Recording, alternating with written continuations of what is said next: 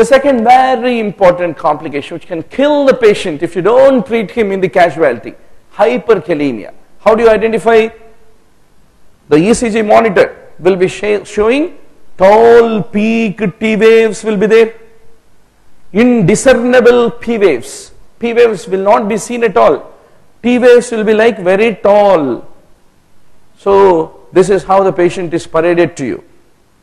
So whenever hyperkalemia is there, what is your acute management, doctor? First thing you will cry and shout for, please get me insulin with glucose drip. Push insulin with glucose. What will it do? Insulin will move the potassium which is in the extracellular environment into intracellular location. It drives transcellular shift and bring down the potassium levels. Then, sister, get the calcium gluconate ready. Why? Because hyperkalemia can lead to cardiac arrest. So to protect the heart from the effects of the hyperkalemia, you need to be ready to push calcium gluconate. Then you will be giving resins which will be able to purge out the potassium from the body. And you are also ready with terbutaline like beta 2 agonistic agents, which also will cause a transcellular shift of the potassium from extracellular into intracellular environment and bring down the potassium levels down. So tell me, doctor, what are the 5 things hyperkalemia management you are not going to forget? Glucose, dextrose plus insulin, calcium gluconate, not to bring down the levels of potassium. Why do you give calcium gluconate? To protect the heart from going into cardiac arrest because of hyperkalemia. Number 3, beta 2 agonistic agent like terbutaline. Number 4, giving resins to purge out the potassium from the body. Ultimately, if the patient's potassium is not coming down, then it becomes an indication for dialysis. To get rid of the potassium from the body is what you need to ultimately remember. Then, the third challenge in a patient of acute renal failure is metabolic acidosis. What is the reason for it? Kidney is expected to get rid of the H plus ions from the body. How will kidney can do that responsible job every day in and day out, doctor, going back to your nephron physiology? It is the distal convoluted tubule collecting duct which secrete the H plus into the tubular fluid. For that, how will they secrete? Basically, they produce ammonia.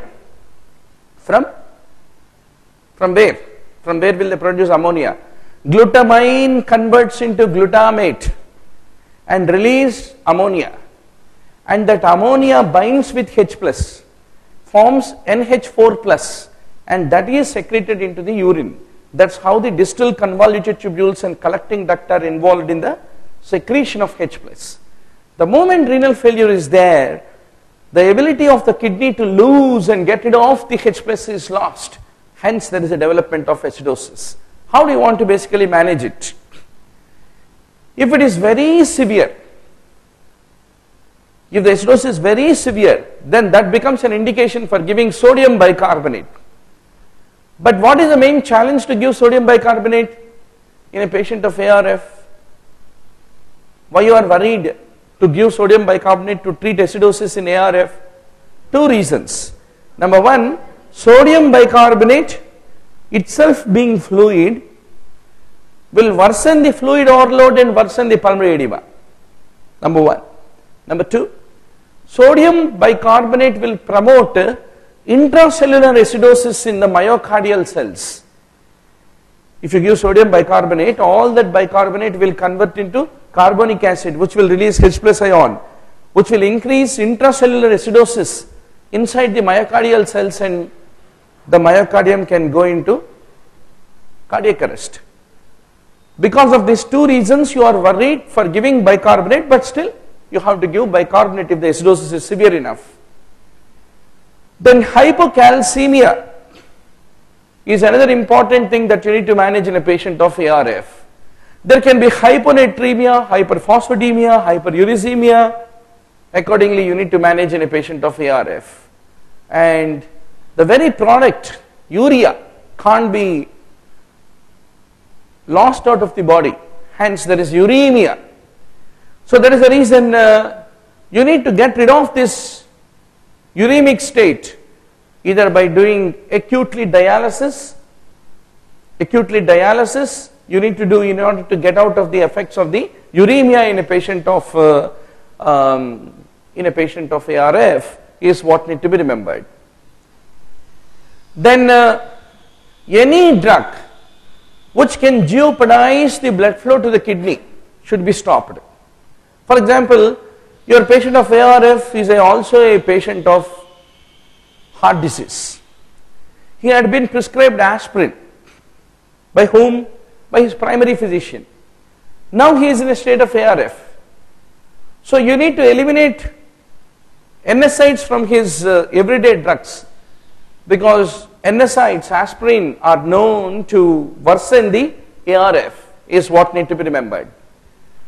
Similarly, to treat his infection, if he is already on drugs like aminoglycosides which can worsen renal failure, you need to remove them from his prescription.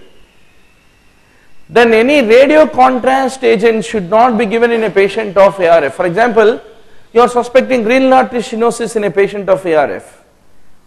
How can you prove that? Only by doing renal arteriography, for which you need to pass the contrast.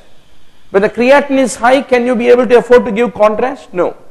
So that's the reason always, whenever you need to give any contrast to a patient for an interventional procedure, evaluate his baseline creatinine. If it is in a risky phase, don't give acutely the radio contrast agents is what need to be remembered. Then the most important decision in the management of ARF is that fine balance of electrolytes and fluids. If you are very callous and you told the nurse, okay, this patient of ARF whom we have diagnosed, there is no special skill required to diagnose ARF. It is clearly evident with the high creatinine, with acidosis, with uremia, and the patient in gasping state.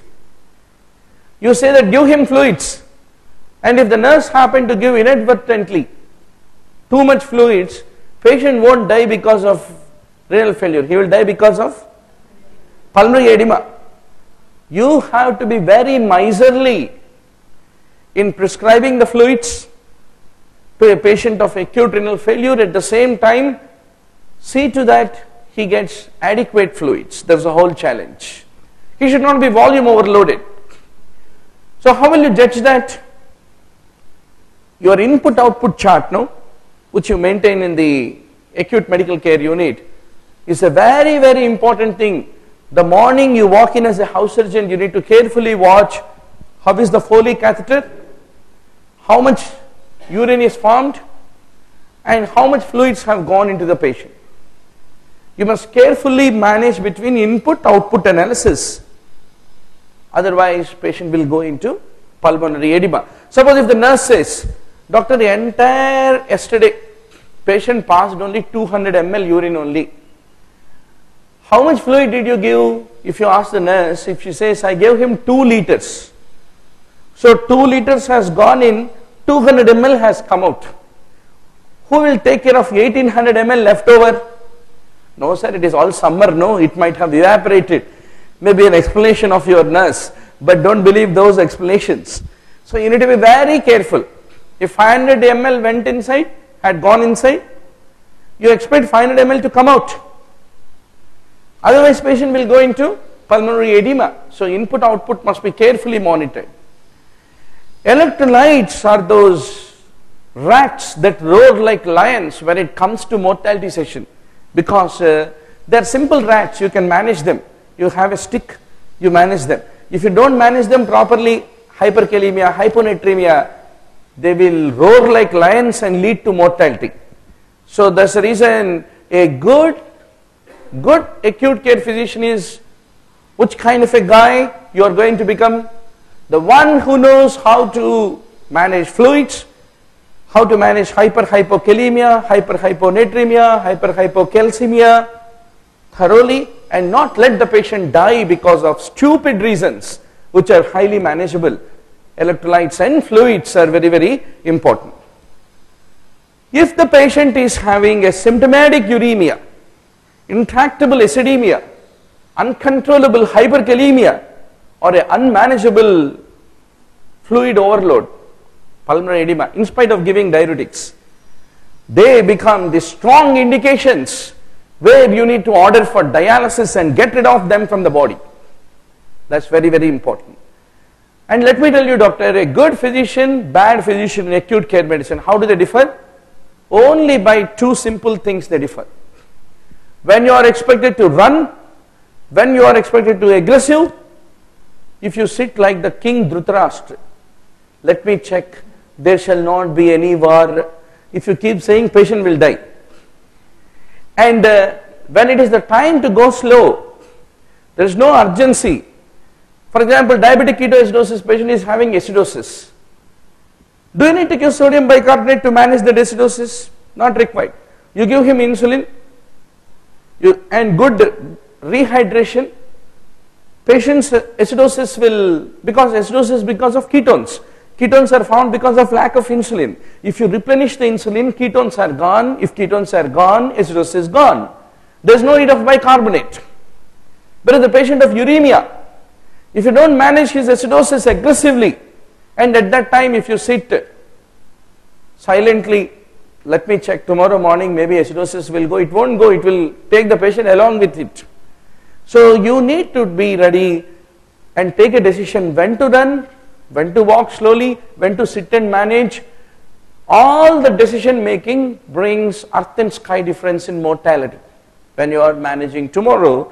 That's the reason you must know first the physiology, pathophysiology, and keep taking right and wrong decisions regularly as a house surgeon. You kill 10 people because of your wrong decision, 11th person onwards you will be more right. And if you have not taken a decision at all and always you are a passive bystander in the clinical rounds, that's not the way medicine is learnt or practiced.